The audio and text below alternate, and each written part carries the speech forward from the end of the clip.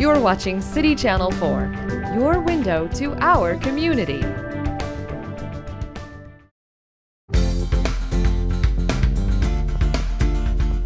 Welcome to Taste of Mercy. Chef Ron, what are we making today? Today we are going to do individual blueberry and cherry trifles. Trifle is pretty much a sponge cake type material, and it's layered with fruit and maybe it's a yogurt or a whipped cream or a pudding of some sort, and it's stacked, and it's usually in a beautiful serving. bowl, and we're just going to do this individually here. It's a quick ingredient list. There's only 6 items in it. They're all fresh and something you can do really quick at home. Yeah. So we're going to start out. I have fresh blueberries, a 1.5 cups, and fresh cherries, 1.5 cups. Now these are pitted. You could also use frozen on both of these thawed out. I think obviously the fresh is going to be the preferred. Okay, and I think we kind of discussed too that if you do a large amount, you didn't want to pit 3-4 cups of cherries, you could certainly use strawberries or some other fresh fruit. I think this is one of those universal recipes. Once you get the fruit mixture, it can be many combinations. And I'm add 1 tablespoon of brown sugar, and that's just going to sweeten it up a little bit, and it'll also help to bring out a little bit of the juices to go on. Yeah, so cherries. We just need to cherries are more universal than they used to be for the season to be able to purchase them. Yeah, the season is more year-round now with the transportation system, so you may be paying a bit of a premium, or it may not be quite as good depending on the actual season. Yeah. So we got that sugar mixed in, and it's starting to just give that wetness to water out a little bit.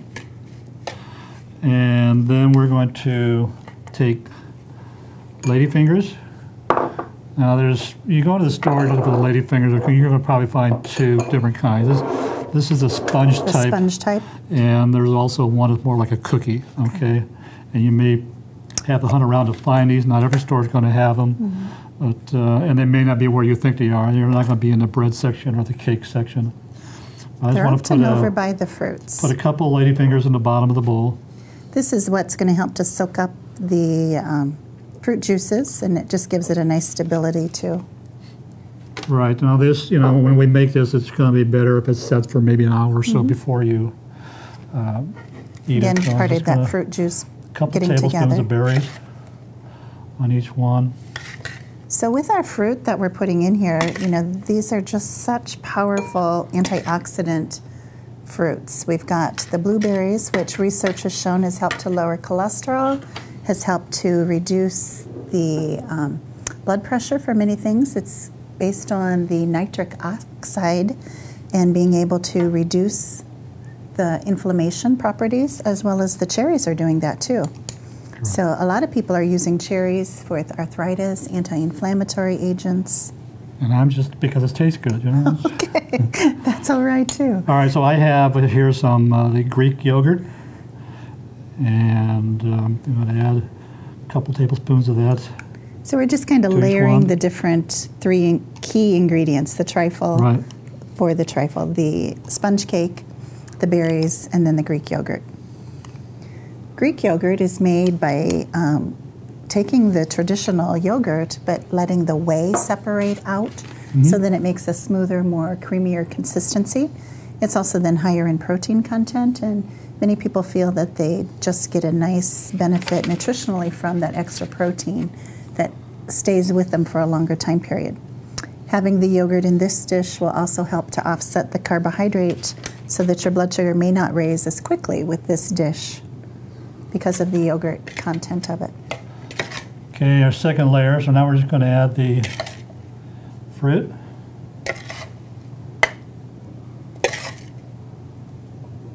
I like that cherry. We might have to eat that one ourselves.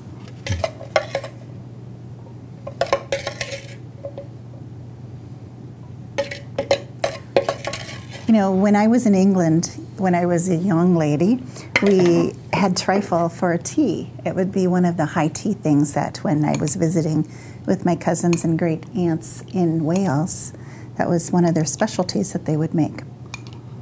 Trifle? A trifle. and they were beautiful. They would take the big glass bowls and they would certainly layer it with all kinds of fruit. They would call it jelly and trifle. Okay, so we've used all those ingredients up, and then the only thing we need to do, I have some toasted sliced almonds, Okay. and I just toasted those by putting them in a skillet on the stove for about 3-4 minutes to heat those up. Okay. So anytime you bring toast those something oils. like that, it brings those oils out to the surface, gives it that nuttier flavor, It gives you a little bit of a enhances crunch to this. And if you happen to have the oven on, you can certainly take and just put them in a pan and put them in the oven for a few minutes. Okay. So the benefits of the almonds are the sources of calcium, the omega-3s, the monounsaturated fats that are present in them. And I think everybody should have a handful of nuts every single day. Sounds good. And that quick, it's, here's a great breakfast, a great snack, It doesn't have to be just for breakfast, but and a nice dessert. High dessert. Right. So there you have it. We have an individual blueberry and cherry trifle, so go out, get some fresh fruit, and give it a try. You can find this recipe and many others at our website for Taste of Mercy, which is mercyiowacity.org/Taste of Mercy. See you next time.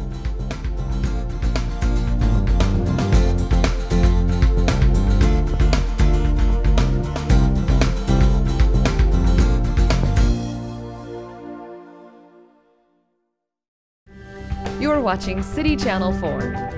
On TV, online, on demand, on Facebook, and now on the go on your mobile device.